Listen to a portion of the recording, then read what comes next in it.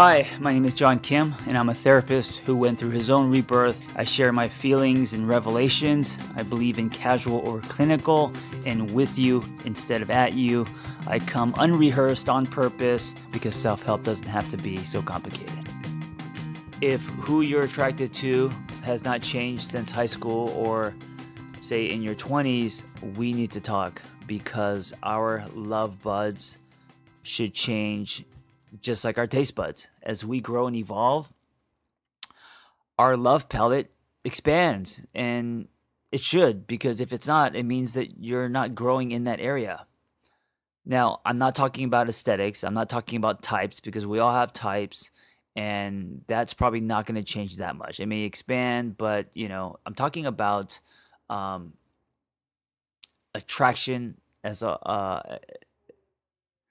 a whole. I'm talking about relationship dynamics. I'm talking about being drawn to the space that's created by a certain type of person, right? I'm talking about how you're treated, how you're traded in relationships.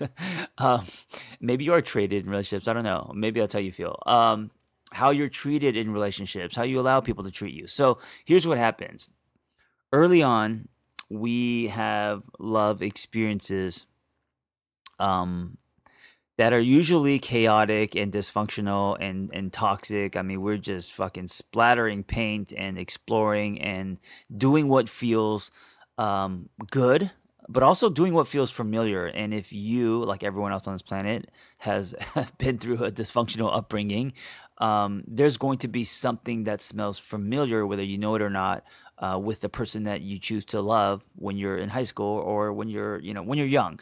And that's normal and that's okay. And through, unfortunately, heartbreak and a lot of chaos and tears, we start to become self-aware. We start to grow. We start to realize that why we're with someone. We discover words like codependency and attachment styles, and we start to learn about ourselves and our issues, quote unquote, right? Our fears, like fear of abandonment and all of that stuff. So, but as we start to learn about those things, our love buds start to change because we start to choose different, or we start to be attracted to a different type of person.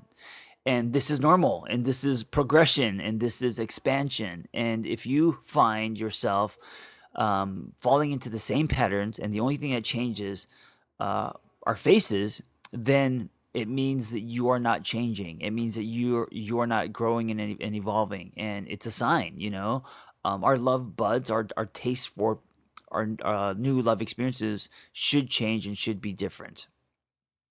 I think that love is its own living, breathing thing, and I don't think that when we're in a relationship that we should put ceilings over our love or put love into a box. And I think that many people do because we want to control our love. We want our love to look a certain way because that makes us feel safe. But if we do that, then we don't allow love to breathe and evolve and develop. And so there is a part of loving someone where you really have to let go and trust in what you're building, because there's your partner, and then there's the thing that you're building or creating or giving birth to, which is the relationship.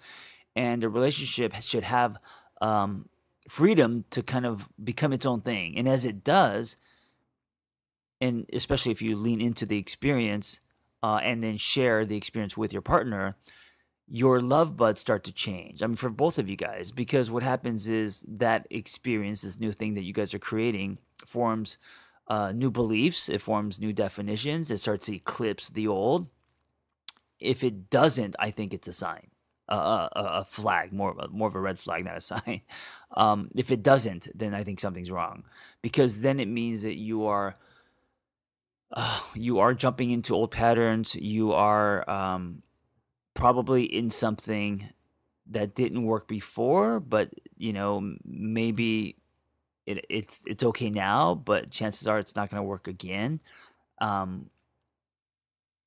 Or maybe you're emotionally in the same place, or maybe your growth has been stunted. I don't know. Maybe you're afraid to try something new because this is what feels safe and comfortable. Or maybe you don't believe you deserve better, and so you keep jumping into the same dysfunctional or toxic relationship, or a relationship where you are not treated well, right? We'll be right back after this brief message. If you're like me and you know you need to meditate, but you just can't get it into your daily life, I have the solution for you. Simple Habit. They're an app, and what makes them different is they have hundreds of experts doing all different forms of meditation. So it's not just one platform with one expert doing one type of meditation. They even have very specific meditations to your life problems. So for example, if you're nervous about a big meeting, or if you want, meditations about parenting issues, they have very niche meditations, which makes it really powerful. Finally, they have short meditations that can be consumed in like 5 minutes. So it's like what I do, right, in a shot class. These guys do that for meditations, and I think that's what makes them very powerful and practical, and it's what's going to get you to thread it into your life. So go to simplehabit.com/angry, and you will get 30% off their premium subscription. And this is only for the first 50 listeners. Now, when you get the premium subscription, you get access to thousands of meditations. Go to simplehabit.com/angry and get 30% off their premium subscription for the first 50 listeners. Go get your Calm On. Now, as you start to grow, as you start to create different beliefs about yourself and your love buds start to change, usually what you're attracted to today, usually what you were attracted to yesterday, you are today repelled by. So, and again, I'm not talking about like types or like for example, I'm an ass man. And not that I don't like breasts, but I like butts, and so I'm always going to be a butt guy, okay? And so that's not what I'm talking about. I'm talking about relationship dynamics. I'm talking about stuff that's running underneath. I'm talking about picking the spaces that we choose to live in, and the spaces that are created by our partners, that stuff. So now I'm bird walking, but going back to this idea of love buds and that they should change. If you find that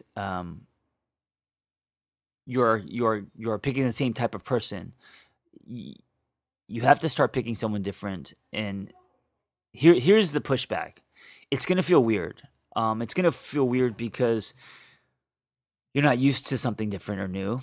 And then you may run or dismiss it or not give it a chance or blame it on lack of chemistry or whatever, because it's something that you're not used to. So if you actually swim past that and you sit with it, and of course you're making a wise choice, and also yes, there has to be some kind of chemistry. I'm not saying that just to pick someone that's good on paper, but if you start to put weight on different things, so it's not just about things that were important to you before, but now there's other things that are really important to you in a relationship, because you realize that relationships take work, and if your partner doesn't have tools, then it's going to be really difficult.